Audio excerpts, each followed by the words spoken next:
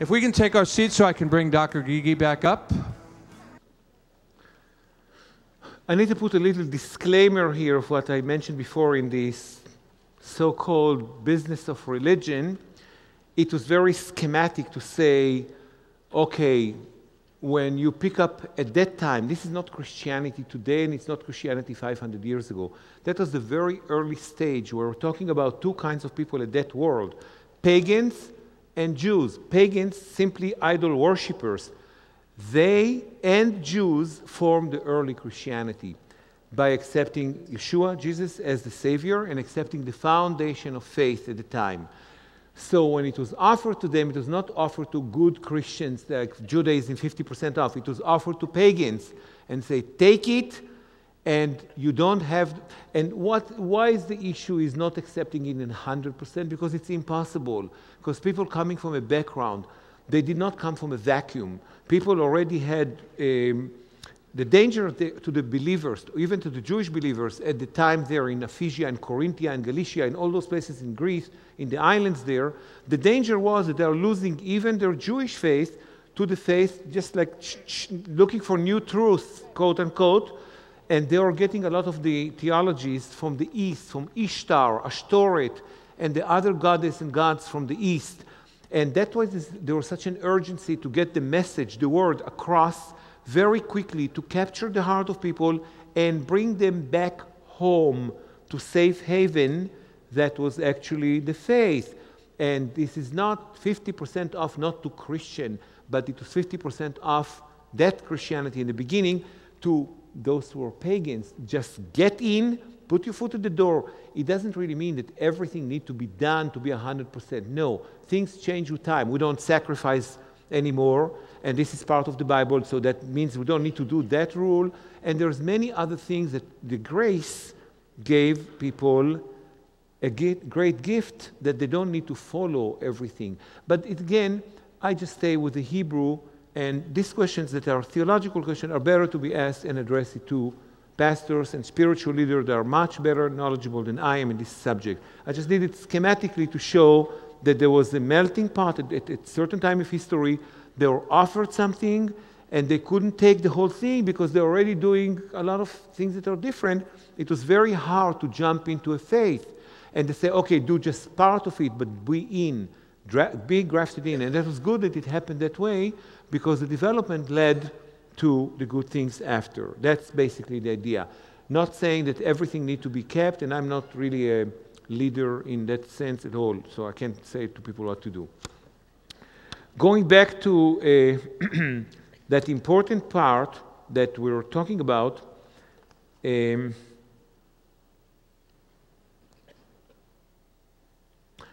4 Rosh Hashanahs, the 4 beginnings of the year. I don't know what's more powerful than the other. Let's leave that around for a second and talk about the handout that you have. There, and I mentioned that there is some very big, serious teaching that is coming from the New Testament, and it sheds light on Hebrew expression that you cannot find in the Old in that case. We all know in English we're speaking about, and I put several verses there, all the verses that speaks about one word in the Bible, in that everybody has the handout there, you do? On the very beginning, when it says Galatians 4, right? Verse 19, and I put also the transliterations, you can do it in Hebrew, it says, Yeladai od hapa'am chevle leida yochazuni alechem ad asher yutzar bachem hamashiach. That's what it says. And my little children, of whom I am again in travail until Christ is formed in you, or Messiah is formed in you. The emphasis here is on the word chevle leida. The coming of the Messiah is not something happy and easy and simple, and it's going to happen one morning. We turn on the TV, and the newscaster will say, oh, well, good news here than that, besides the weather. Messiah has arrived, and if you want to meet him, just go downtown there. And he's, no. The coming of Messiah is going to coupled with very severe, serious magnitude of forces and events that are beyond imagination. Only a few people in this audience, well, about a half, already experienced something of the coming of the Messiah. And this group, special group of people that are sitting right here in front, Jeff, you're not among them.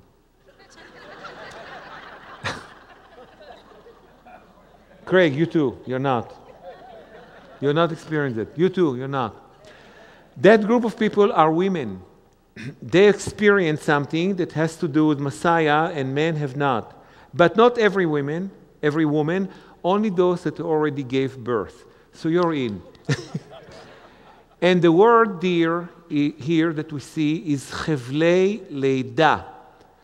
Now, Chevlei Leida, interestingly enough, and it's figuratively, and it's very pictorial, that word is very pictorial, doesn't just mean the pain of birth. And of course, you know what that means, right? Women that gave birth. We cannot even talk about it. We just only from rumors, you know. Or wives, yeah, right. Chevlei Leida, but the word I want to emphasize, the main issue here is the word Chevlei. Chevlei comes from the Hebrew word Chevel. And Chevel in Hebrew means a rope, a cord.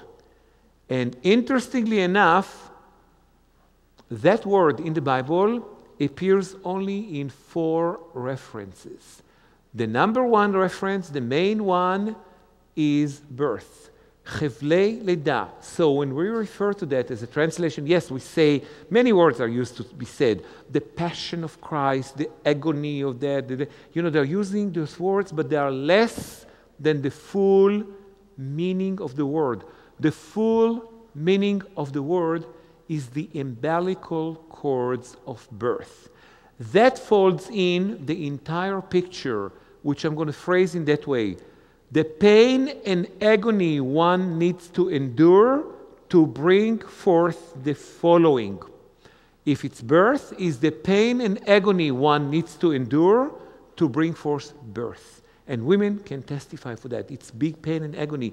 Men sometimes cannot even, never can really fully understand what that means.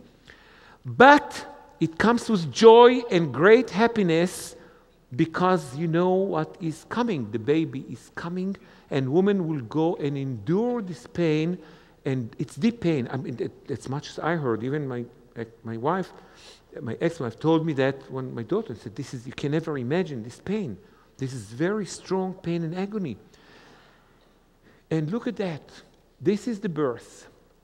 And there's one example here. I found it. I did not find it in Old Testament, but it's used even today. In the regular Hebrew, we use the word Chevlei Leida. The deep pain and agony one needs to endure to bring forth birth. The second one is for the very other extreme, the other side of birth, and that's death. And this one appears in many places. Look at Luke 22. וכאשר עפפו אותו חבלי מוות התפלל בחוזקה ונטפי זעתו כנטפי דם גדולים ירדו ארצה. Somebody wants to read the English out loud nicely. Who's a good English? Who? Jeff. His microphone is on. Can we put his mic on for a second? Okay, Jeff, read for us, please, that verse in English. Being in agony, he prayed more earnestly. His sweat became like great drops of blood falling down on the ground. Love your voice. Wow, that sounds biblical. Great. No, I'm serious. This is very good. So, the word here that they're using in the English is what? What is the word for chevlei mavet? They're using a softer term, is what? Agony, just the agony. But the truth is that the Bible verse here speaks about the umbilical cords of death. Just as much as it is explained in birth, it is the same word in death. Meaning is much greater than just pain and agony. It's a process, or if you want to rephrase it again, pain and agony one needs to endure to bring forth the coming And this is death. Chevlei mavet. Not just a quick shot, even though it can happen instantaneously from the spectator from the sides, it's not instantaneous. And this is a hint in the Bible that this is a process just like birth. Umbilical cords of death. And it's not only there. Look at the next verse, the Acts 2. ואלוהים התיר חבלי המוות והקימהו מן המתים. This have an even greater support to what I'm saying here. ויקימהו מן המתים כי המוות לא עצר כוח להחזיק בו. Jeff, please. Whom God raised up, having freed him from the agony of death, because it was not possible that he should be held by it. Okay, having freed him here, again, is a little weaker than the Hebrew. Free could be what? Just let's open the door for him or anything. In the Hebrew, hitir, the word hitir means to what's the, when you're tied up. Yes, it's free generally, but it's unwrap? Unbound. Unbound means just take a wire, a rope, and unbound you. This is the word used here in Hebrew, very pictorial. So that word that he was already wrapped up with the umbilical cords of death, and God didn't just freed him from that, he unbound him, physically went and opened up those umbilical cords of who knows what it means. We haven't been there if we were here, but that's basically what happens there. This is what the Bible says, but it's not only there. The next verse, Hebrews 2, says, אבל רואים אנחנו את יהושע ההוא, אשר חיסרו מעט מאלוהים, ויעטרהו כבוד והדר, עקב חבלי המוות, אשר עפפוהו, כי בחסד אל טעם המוות בעד כולם. Jeff, please. But we see him who has been made a little lower than the angels, Yeshua, because of the suffering of death, crowned with glory and honor, that by the grace of God he should taste of death for everyone. חבלי המוות אשר עפפוהו. Once again, a very strong word in Hebrew. עפפוהו has double meaning. It's more than just being wrapped, חבלי המוות, but it's also like you are embraced by a cloud, by covered up in some kind of a mist or something like that.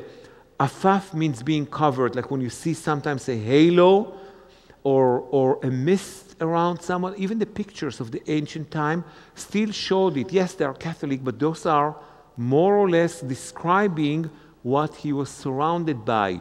The rope of the umbilical cord of death and that kind of a mist or some kind of a cloud that he was surrounded with. But that's not the only place. There is one more, and this is taking us to where? We did Hebrews 2, right? Yes, to Psalm 116. Psalm 1, it's jumping here on my computer. Okay, Psalm 116. And it says, עפפוני חבלי מוות ומצרי שאול מצאוני, צרה ויגון אמצא. And Jeff again. The cords of death surrounded me, and the pains of Sheol seized me. I found trouble and sorrow. And here we find מצרי שאול. We find the word correctly. Here they speak about the cords, not just the pain or agony, but actually it's being called cords here, actual cord. עפפוני חבלי מוות. And the next one in Psalm 18 is very same verse that you will find later on or earlier on, but I can't move this computer, I don't have the, okay, let me see. We are in what? In Psalm 18, right? And the next one is what? Is something stuck in my computer. Okay. The next one is from where? No, there is one more there in the same, right? In verse 6 is the same, from the same chapter. Verse 6 says, and here is the third one that is being introduced with the word chevlei. There aren't too many, very few words refer to the umbilical cords, and each one of them is as powerful as the other. But the new thing will be the very last one here. Here he speaks about chevlei sheol savevuni, kidmuni mokshei mavet. Jeff, please. The cords of Sheol surround me. The snares of death took me by surprise. So not only birth and not only death has umbilical cords, but also that place that is called the Sheol. We talked about it yesterday. It's some kind of a hell, or who knows how to call it. We don't know exactly, but we call it in Hebrew Sheol. It's something under, below. That's another word of grave magnitude, just like birth and death. And also the Sheol has the umbilical cords. Okay, the next one is now giving us the hope. And look at this. The next one says in Colossians 1, and this is Paul speaking. And then in the same one, by the way, I'm skipping it because 2 Samuel 22, this King David speaking, and he says exactly the same words that you find in Psalms 18 there, in number 6, right? Exactly the same words spoken there. But in Colossians 1, Paul speaking, and this is the great contribution to the knowledge of the world, including the knowledge of the Hebrew people of the world, that this word we're using today in Israel. Actually, there are very famous songs in Israel speaking about that word.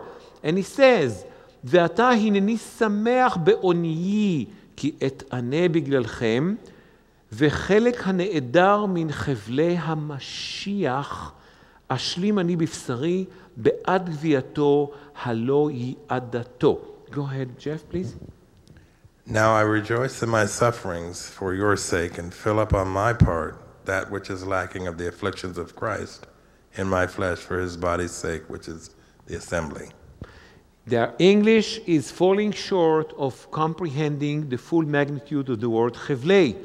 It's not just the affliction of Christ. It is the umbilical cords of Mashiach, of the Messiah. And it's equated here, as you can see, to the same magnitude as death, as birth, death, even Sheol, which is the worst place on earth, and the coming of the Messiah. I.e., the coming of the Messiah is not something that will be taken easily. There will be announced one morning, and this is Messiah, this is it.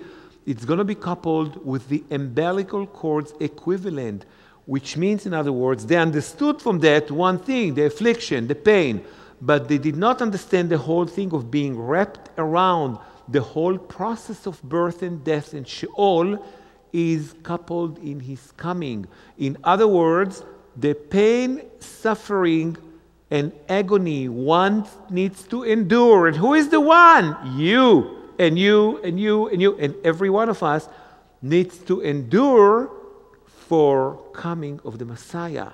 So it's not going to be leaning back, reclining on our sofa, flipping TV and say, oh, look at that, what they say in Seattle News tonight. Messiah is right there in the dome and he's making an announcement at 9 p.m. It's going to be a big magnitude, and this is Chevlei Mashiach. It's going to be coupled with the umbilical cords that leads pain, suffering, and agony, not of him. He already did that. He already paid with the pain, suffering, and agony. It's ours. But he's still saying, I'm happy now in my suffering, right? Rejoice my suffering, because and he's taking the pain as a joy, because the same thing will the mother do. She will take the pain with joy, knowing that she will have the baby. And the people, everyone that is waiting for salvation and for the Messiah to come, will need to prepare the heart, prepare the heart by thinking and feeling that this preparation is going to be coupled with pain, suffering, and agony to bring forth the coming of the Messiah. And that takes us to the next verse here, which is Very interesting. Let's skip that one. Let's go to the very last. No. Yeah, let's go to the one which is 1 Peter 1. ויחתרו לדעת מתי ואיך יבוא המועד אשר הודיעם רוח המשיח, אשר שכן בקרבם, כאשר הגיד להם מראש חבלי המשיח והכבוד אשר בעקבן. Jeff, please. Searching for who or what kind of time the Spirit of Christ, which was in them, pointed to when he predicted the sufferings of Christ and the glories that would follow them. Once again, predicted the pain, agony, and suffering of the umbilical cords of the birth of Mashiach. You see, it's like a birth. It's not just another day, another event. It's like a birth. It's like death. To that grave magnitude the word is. The next verse here, not the next verse, we go to one before, and this is leading us to the strong subject that I want to cover here. Luke 23, verse 2 says, ויחלו לשטנו לאמור, מצאנו את האיש הזה מסלף את עמנו ומשגה אותם מיתת מס לקיסר באומרו כי הוא המלך המשיח. Jeff, go ahead, please. They began to accuse him, saying, "We found this man perverting the nations, forbidding paying taxes to Caesar, and saying that he himself is Christ, a king." Wrong, wrong, wrong, wrong, wrong. Should I say it again? Not is Christ a king. What is a king? A, 15 of the same kind, 15 of the same value, 15 or 19 or 20 of the same power. No, a king.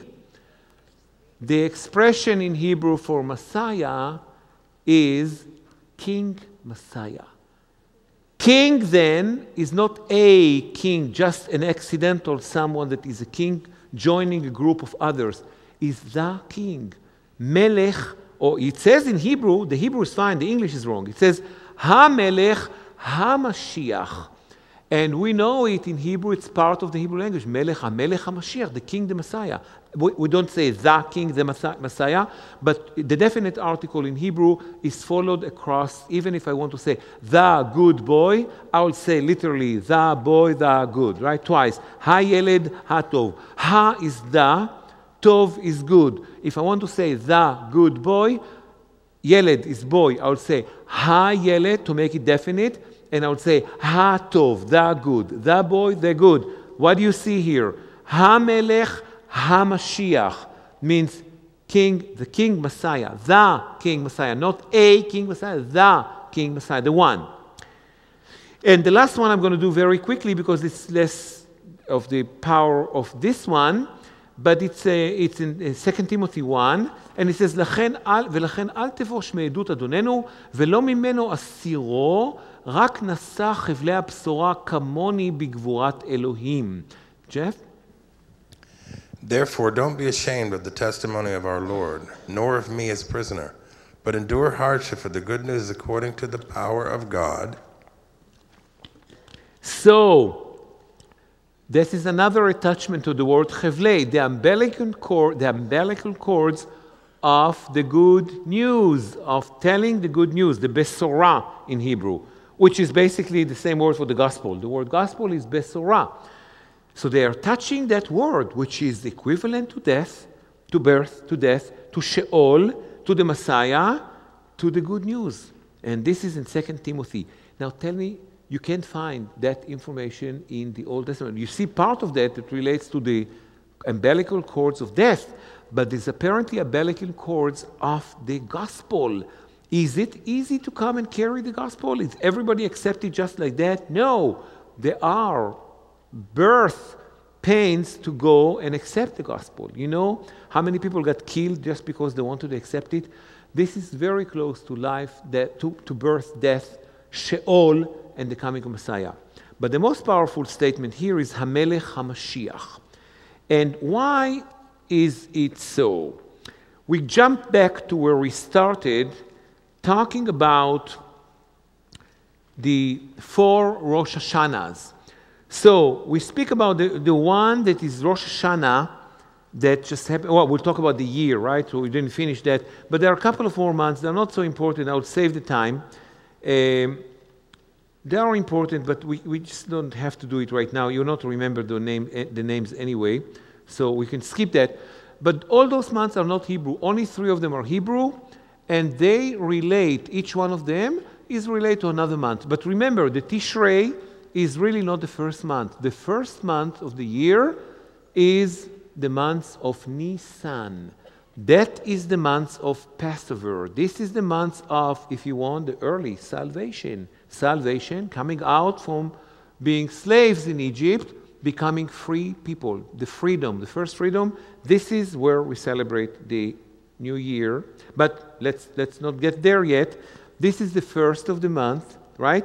There's 2 schools of thoughts. Bet Hillel, the house of Hillel, and the house of Shammai during the time. The Pharisees and Sadducees at the time of Yeshua and after.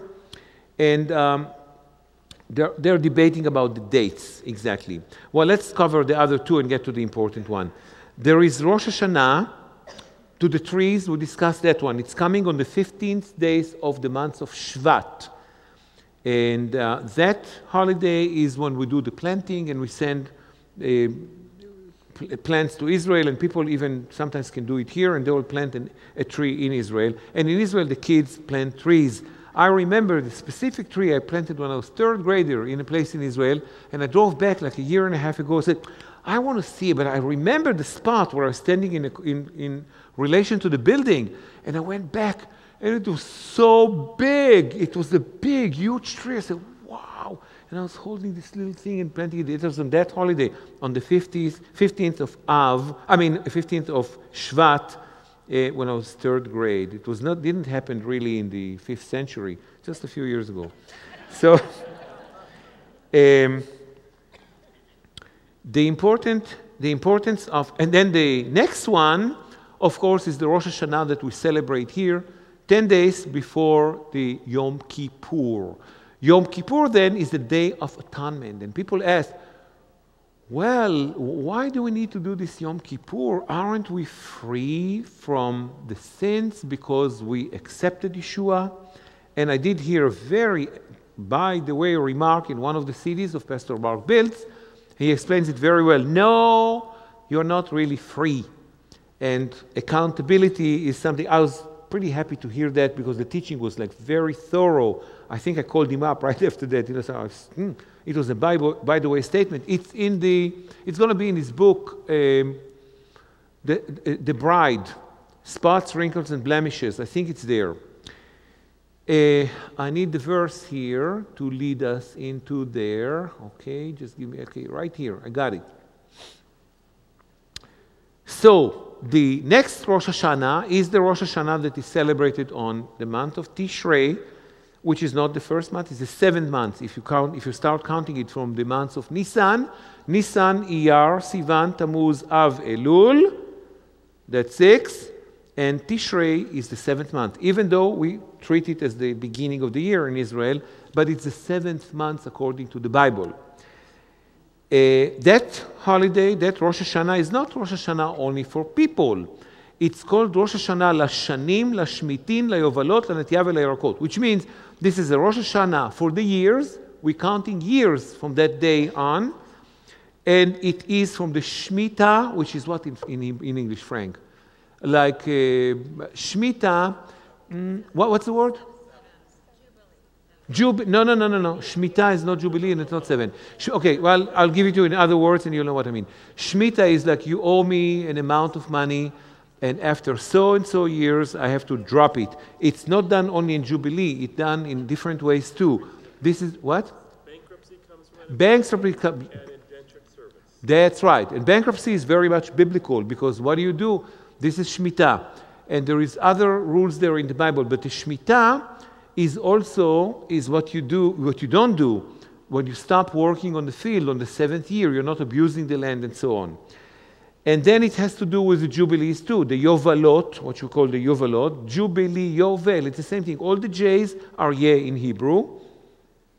La Netiyah, also for plantation of different things, and La Yerakot, and also for the fruit. For the vegetables, not the fruit. The fruit has to do with the other holiday, with the Tu B'Shvat, the fruit. So what is the difference between fruit and the vegetables? It has to do with tithing. Because at that time, they were tithing all parts of what the first fruit of Zion, right? But the first fruit of Zion really belongs to God, not only for the first year, but for the 3 years. Certain thing for the 3 years, vegetables on the first year belongs to God, right? Only then it's yours. And so this is the Rosh Hashanah that we know and we celebrate and we say Happy New Year. This is Rosh Hashanah, but it's in the 7th month. What really happens, and it's pretty perplexing, is the 4th Rosh Hashanah. And this is, of course, Rosh Hashanah LaMelachim VeLaRegalim. This is Rosh Hashanah for the kings and for the feasts. The three, the Regalim. You know, what is those feasts in Hebrew? You see, the English doesn't really explain what's the meaning of that. Regalim coming from the word regel, a foot. And regel, and what is a pilgrim in Hebrew? What's the word pilgrim? Pilgrim in Hebrew is aliyah la regel, ascending by foot means pilgrim. You see the picture? People were to walk up to Jerusalem. That's why it's aliyah. They didn't go to Tiberias. They didn't go to the Dead Sea. They went up to Jerusalem. They ascended to Jerusalem. And that's the three feasts that they had to walk up to Jerusalem. Even the word habit came from the word foot. Hergel. Well, it's a customary thing. It's like a foot, following all the time. The same step, becomes a habit. Foot is pilgrimage, and so on. So the holiday of Rosh Hashanah, that Rosh Hashanah for the kings, is the holiday also for the feasts. They start counting the feasts from that day. So far, so good. But what is really Rosh Hashanah LaMelachim? What is the new year for the kings? The kings of Israel needed to be crowned in a certain day. According to the biblical, some research, we don't know it even in the Bible exactly, but they said that they start counting. Well, let's say somebody was crowned on the 2nd month. So whatever was left from that day to the month of Nisan, which is the 1st month, remember, even though it's not the beginning of the year, it is the beginning of the year for the king of Israel. This is the day of crowning of the kings of Israel. So even if one was kind of becoming a king on the 3rd month, and the time that is left until Nisan, some claim it's the 1st of Nisan, some say the 15th of Nisan, is considered to be the first year of reign. But the crowning was probably done on that day. So all that is still very, very beautiful, but what that has to do with us today? We finished the verses before with the statement that Yeshua, that the Savior is Melech HaMashiach, King Messiah. So show me a king that is a king that was not crowned. Where was he crowned? And how can the king reign without being... And you know, crowning is it's a symbolic thing, but it needs to take place. Because without crowning, there is no kingdom. You can't just step in and, hey, I'm a king here. Needs to be crowned. And the symbol of crowning is a very important step to usher the king into the kingdom. And the king cannot claim the kingdom without being crowned. So we know that kings are crowned in different times. Sometimes after the death of another king, they become king, but they are crowned on the days of Rosh Hashanah. They are counting their kingdom from that day. They start to reign. Look at a strange coincidence in history. The departure of Jesus, Yeshua, from this world happened to be on that month of Nisan. We know it for fact, right? New Testament shows it. It's in Nisan. And we know also that was something around the Passover time because there was the Last Supper that we know already that was the Seder, right? That's big meal that we do in Passover. So what that has to do with crown? Where is the crown there? We have a mutual friend, Frank and I, have a mutual friend. His name is Pastor John Higgins from Arizona. He's from a Calvary.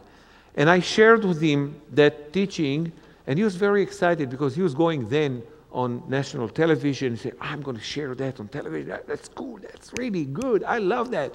Then I told him more that we're going to share here. And I told him this is the day of crowning the kings, and look what happens. Okay, so now put things together here. King Messiah, not just Messiah. Crowned, needs to be crowned, right? What happened just there a few minutes before the crucifixion? Just a short time before. You got it. Those ignorant Roman soldiers put a crown of thorns on his head to mock him. This is a mockery. This is an act of mockery, but it's mockery for men, but it's a mandatory act for the crowning. For God, it's not mockery. Just like Balaam was standing there to curse, and he stands there, and his curse became the great blessing. Hallelujah. So he's there now. You understand the meaning of the crowning on the thorns there? This was mandatory, necessary step to usher into the kingdom, because without that, there is no kingdom. The kingdom is not complete. And we know, I showed it to you here, it's not my invention. It's Hebrew, Pastor Art, in the New Testament that shows Melech HaMashiach, the King Messiah. So let's have some respect for the Hebrew of the New Testament, much more than what we imagine. Okay? And it was a revelation for me too. I mean, I said, I'm going to learn Hebrew from the New Testament. You know how I met Frank Sickens? This is so embarrassing. I'm repenting until today for 24 years. Every day, I say, forgive me. I said, Danny, I forgave you 24 years ago. I had no respect for this. I mean, I'm sitting in a class. Frank Sickens sits there, class of pastors, modest man. I mean, I don't notice him. I'm an Israeli, arrogant, sorry, conceited. I'm fighting against it. I'm not conceited when I talk to people, but my heart, my heart was like, hey. So Frank approaches me there, Frank Sickens, and show me his book, Hebrew Word Pictures. And I said, would you like to take a look at that? And I said, sure. And my heart says, what is this? And I said, teaching Hebrew. And I look at him and say, are you Jewish? He said, no, I'm not Jewish. And my heart and my mouth said, oh, very nice. But my heart says, who do you think you're going to teach me Hebrew here? But my mouth said, I'll take a look at that. But my heart says, I'm never going to even look at this, But my mouth says, Frank, thank you so much. I'll check it in, Liar, I'm going home. He sees me a week after. He said, did you look at it? I said, not yet. And my heart said, gee, you think, you're going to teach me Hebrew, what? And the week after, he asked me, just in the end, just approaches me as gentleman. And did you look at it? I said, I'm working on that. I did work on that. I moved it from one shelf to the other, Didn't touch it. And when we finished this class in Living Streams, Frank Sickens, he's going to teach me Hebrew. He grew up in an Indian reservation. I'm Israeli, He approaches and he says, I'm sure you have dinner sometimes. I say, I'm due. So do you mind if I'll take you to... This is the last session. I know you didn't touch my book. Would you mind to have dinner with me? I will never forget this lentil soup. It's stuck in my throat until this very day, twice. And we sit down in this restaurant, and I have the lentil soup. I'm relaxed, and said, you don't trust me, right? I said, I trust you, but my Hebrew you don't really trust us. My heart says, of course not. What do you know Hebrew? My mind said, Frank. And Frank says, well, ask me a word that you know that I don't know. And so, he's going to challenge me like this here. So with the lentil soup, just in that, and I wrote the word hatred on a piece of paper, and I gave it to him, like, take it, swallow that stuff. And he says, then it has to do with deep hatred. And what did you say? That's a mistake. That's a coincidence. Let me give you another one. I'll get another one. He looks, and he said, that has to do with glory. I said, this is it for the soup, What? How did you do that? What is this? How? You don't know? Are you sure? I'm not Jewish. I really am not Jewish, Frank. He's telling me. So how do you do that? We stayed in until they kicked us out. Then I got home and I called him right away and said, listen, I opened this book and I see here. And every day I would consult with him. Said, show me what's the picture of this one. And he would share everything. But the modesty that this man had was really what captured me, and my arrogance was so bad, and I keep asking me, do you forgive me? I said, Danny, that was 24 years ago, I forgive you. But I still hope that do you forgive me, Frank?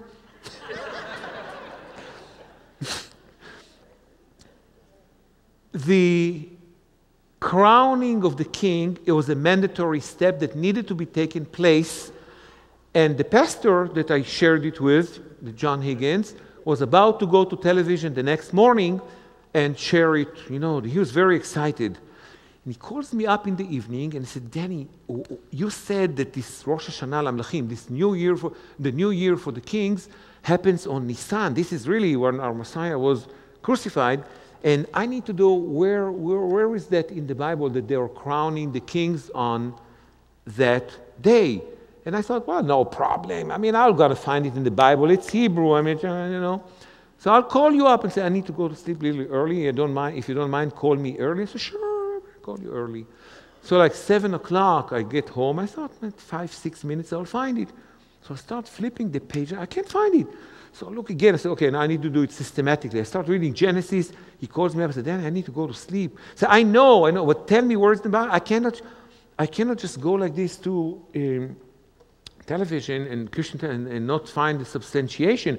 How do we know that the kings were crowned on that day? I mean, I just can't. I'll tell you, I'll find it.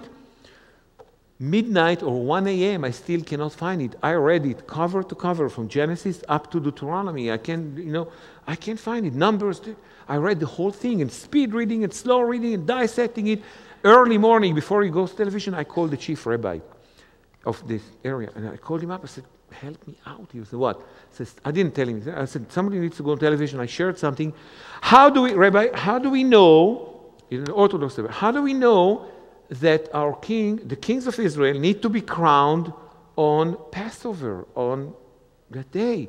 And I said, Danny, it's in the Talmud. I said, Talmud? I can't go to the pastor and tell him it's the Talmud, and he will go Christian television and tell them Talmud.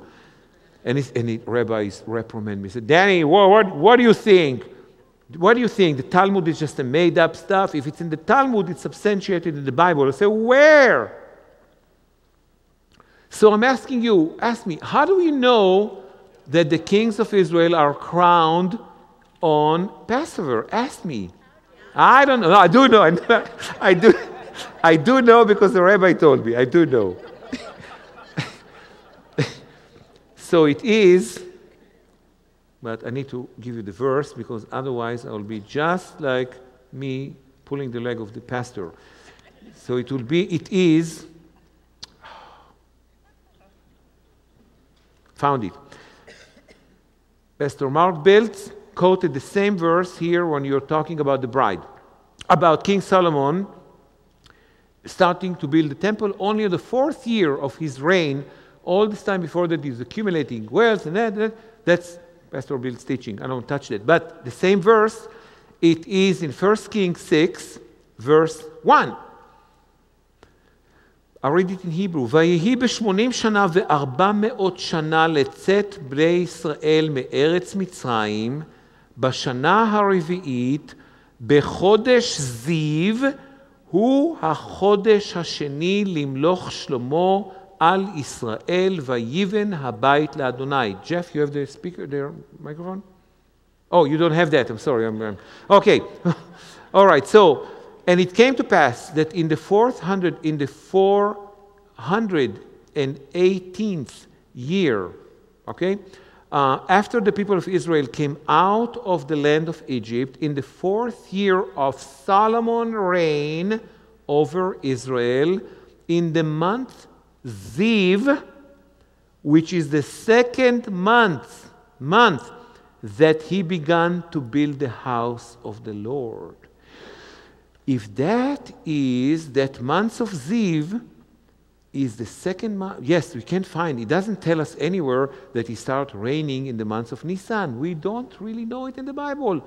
But here comes a man, his name is Bar Tanura, from Italy, and he spent most of his life just finding things that are in the Talmud and they are not off the air, but they are connected very closely to the Torah. This is one of them when the truth is hiding underneath the layer. Yes, we don't know that he was crowned in that month, but we know that the month of Ziv, which is the month of Iyar, just 1 month before Nisan, so if that's Iyar, Ziv, and that was the second month of his reign, means that he was crowned a month before, right? If that's the second to his kingdom, what it says here. Then the month of Ziv is the month of Iyar, and the month before that is the month of Nisan. So here is a solid, strong proof that the king, and then you find it in other places too. It says, and it came to pass in the fifth month of the reign and so, and you cross-check it and you find out, aha, that's the truth. But it's not straightforward said, but you can infer it from the writing. That's a great thing. That's in the Talmud. No, not all of that is bad. It's fabulous stuff. So now we know he's crowned on the day of crowning the kings of Israel. This is a proof. And he is crowned on the actual crown. And on the plaque above his head, it says, Yoshua Notzri Melech HaYudim. What did they know, those ignorant Roman soldiers, when they did that? They just put that, and they put the crowning at the proper day to be crowned, and then the kingdom can start. Without that, there will be no kingdom. So I finished the story, and the pastor says to me, I met with him for lunch, and he says to me, so you got the story? I said, what do you mean I got the story? I told you the story. I said, did you get the whole thing? Said, I thought so. He said, yeah, what did you get?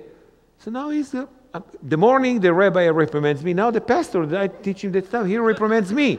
So what do you mean if I got the story? I got the story. I said, yeah, what did you get? So well, he was crowned, and then I said, no. What he was crowned with? I said, well, crown of thorns. Yeah, I told you that. He said, what does it mean to you? Crown of means that they try to mock him, and actually they blessed him. And what does it mean to you? I said, I don't know. And he says, what did he take away from earth when he was crucified? I said, the sin of man. That's what I was told by Frank. And he said, yes, and what else? I said, I don't know. And he says, who was punished there in the beginning of the Bible? It was what?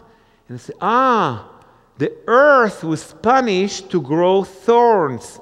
And he says, now you understand the magnitude of what he took away from here. Not just the sin of man, but he left here with a crown of thorns, which is the punishment and the sin of the earth. The symbol of the sin of the earth was also taken away from here at that moment. Is that powerful? It's amazing. So it's so dramatic. Something about the question that you raised yesterday, Pastor Art. The subject raises up everywhere. People talk about Kabbalah, is that bad? And then people want to start checking it, entertaining it. Some are afraid. What? Oh, wow. Okay. So I want to wrap up with this, Kabbalah, in my view, is not damaging, but on the other hand, it's not helping either. So it's mild. It has been used in a very horrible way in the past, misused, and that's why it received a bad name. It's really nothing so bad in Kabbalah. All it is attempt of people. It's mysticism, true, but this is attempts of people to try to decipher secrets that are not for us, as we read here today. Now, trying to use numerics, not numerology, which is negative, numerics, which are numbers, and letters in Hebrew in order to see something behind it. Nice and sweet, and they say in the 50s or 60s in America, dandy as well, except for it has nothing really good. Are we, in Israel, that we do Kabbalah, are we better than anybody else? No. Are we healthier? No. Are we, I don't know what, do we stop losing the hair because we're using Kabbalah? No. But I didn't use Kabbalah, who knows, But did it get us anywhere? No. But there is the bad use of Kabbalah is what really awarded, quote unquote, the bad name from Kabbalah. I can tell you exactly where it happened and how, and you'll understand it. And there is a concept among Jews, you probably heard it, Pastor, and other people probably did too. You're not supposed to touch Kabbalah before you reach the age of 40. You heard that? Or 35. When you reach that age, that's okay. Before that, don't touch it. what's the professional scientific word I used yesterday? Baloney, that's the one. Nothing to do with reality. They say it's going to distort your brain and it's going to make you crazy and it will make you nothing. They are referring to a misuse of Kabbalah that happened in a specific year. What year was that? I think 1632. I think 1632. A man appeared on the stage in Podolia, Poland, and it said, "Ladies and gentlemen," in a synagogue, in a big synagogue where the most Jewish population, said, "Let me introduce myself. I am King Messiah. I came here for your salvation." And they were in big agony and pain during that time, Jews there, and they prayed for Messiah every day. And here he comes. "I'm the Messiah. I'm here for your salvation." And they said, "Hallelujah, but can we see a positive ID? Some proof here." Said, "No problem." He came equipped with a letter written by the biggest Kabbalists of the time. His name was the prophet Nathan from Gaza. That was the big city of Kabbalah at the time. And with a book of Kabbalah. And by looking at the acronyms, counting every 50th letter, it came out that it says there in the Kabbalah, if you count the letters, his name was Shaddai Tzvi. Shaddai Tzvi. And it says, Shaddai Tzvi is Messiah for the salvation of Israel. Hallelujah. Everybody is propelled behind him. He is moving masses of people. Salvation is coming. Here we are. We got the salvation. Here is the Messiah, the Jewish Messiah that came to save us. But he gets propelled and he needs to do some actions. He can't just look, "Okay, Messiah, no, show me where's the meat, where's the beef," right? So he moves on and he goes to the man who really rules the land of Israel at that time, the Sultan in Kushta, which is later on Constantinopolis, which is today Istanbul, right, in Turkey. And this is the Sultan that rules the land. And he comes to him with a lot of Jews following him. He swept almost all Jews of Europe. Not everybody came, but they all knew the Messiah is here. Here's the Messiah. And he goes right there to the mosque in Kushta, Constantinopolis, Istanbul, and he meets the Sultan. We don't have the recordings like we have the recordings of today. No CDs left from that time, 1632. But there are documentation of what he said. He said something to the Sultan along these lines. "Let my people go." Somebody said it before him, I think, right? No? Yeah, somebody. And the Sultan said to him, "Listen, we don't know exactly the wording, but something along those lines. Listen, buddy, I was deeply impressed by your presentation, but here are your two options. One, you convert to Islam before sunset, convert to Islam. Two, I'm going to hang you on this beautiful tree right outside my palace before sunset. So make your choice." So what do you think? The Jewish Messiah is going to now take the choice of the tree? No, he took Islam. But that's a problem. You cannot convert out of Judaism. This is one of the three things that is death. You can't do that. How do you reconcile getting out, converting to Islam, and still be the Jewish Messiah? You like the job, but you need to convert. He does. And converting is not like, "I'm okay, Muslim, put the tie." No. Gown. You can't hide being a Muslim. You need to bow down 5 times a day in the direction of Mecca, regardless of what time it is and where it is. You see people sometimes in the middle of the street. They do that. You can catch them. You can't hide being a Muslim. You can hide being a Jew or something. 2 more minutes. I just need to finish it. So what do you do? Here is the Messiah of the Jews getting out of the palace as a Muslim. Big problem, and people are behind him. So now what they do, they go to the Talmud. I'll teach you in 2 minutes 2 principles of the Kabbalah.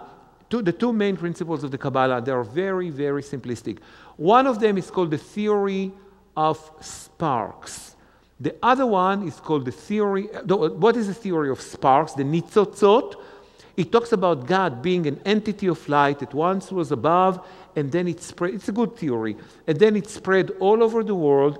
In forms of small sparks that symbolizes goodness, ethics, the wonderful thing in life, and they are buried under the dust, under the dirt, and it's all over around us. This is the entity of God all over. Theory number 1. Theory number 2, in order to bring this goodness up to your life, you need to dig in the dirt to bring the spark up. That theory is called the departure of the righteous man. Stepping down to the mud, digging there, picking up the spark and bring it up is the theory of the departure of the righteous man. Two theories in Kabbalah.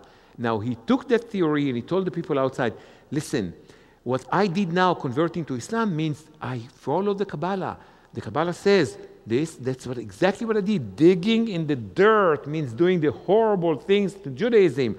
We start eating pigs now, we start doing that, and atrocities of you name it.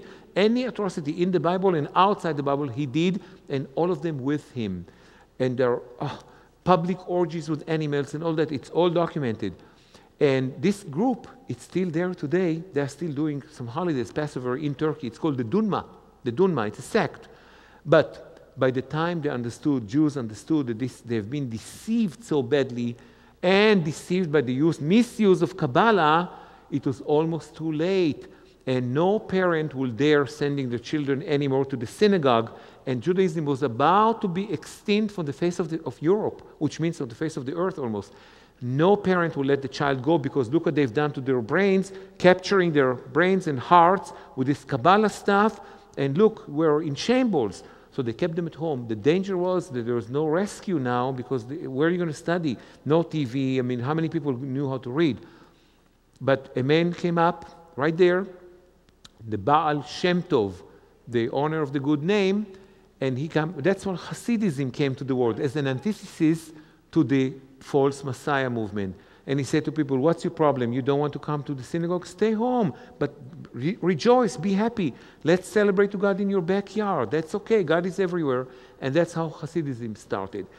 About the Hebrew, I knew there is no way to finish that, and I did not do it, but if we were here again, we talk about like a seminar of like 2 or 3 days, with like 6-7 hours, we go over. Anybody goes with the book, there is a CD there, you hear the sounds, call me up. My number will be available at the office. Call me up anytime, evening time, I'm free, even later, it's okay. And I'll support people that study the Hebrew, we'll do it over the phone, and I'll give you cues, and even individually, I don't mind 50 phone calls, that's okay. Not in a day, but 2, 3, 5 a day. That's okay, I'll do that because I want to continue. I knew I cannot cover the important parts and do that at the same time. I apologize for that. The 2 hours restriction was very tight here. If I did that, I could not cover the Messiah, and we'll lose in that way too. So and I recommend to everybody, please do it from your heart. Learn the Hebrew. The enlightenment that you get is enormous and immense. And even if you don't know the language, sometimes the Hebrew word will be on your heart. Call me up or don't call me up. Sleep on that for a few days, and you'll see what kind of revelation will come straight to your heart and your mind. I want to thank you so much for this wonderful hospitality, and shalom, shalom.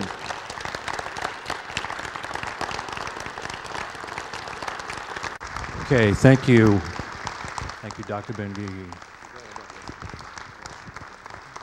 What an incredible night. A warm thank you for Dr. Ben-Gigi. Do you think we might want to have him back for a 2 to 3? How about a 2 to 3 week seminar? Well, thank you so much for being so patient and your good Talmudim. And that's disciples and students. You all should be a part of a teshiva and part of shul as well. So good night, everyone. And we will see you on Shabbat. God bless you. Thank you for studying with us today. If you have any questions regarding the material discussed, please contact me at my email address. It's pastormark@elshaddaiministries.us. Be blessed and shalom.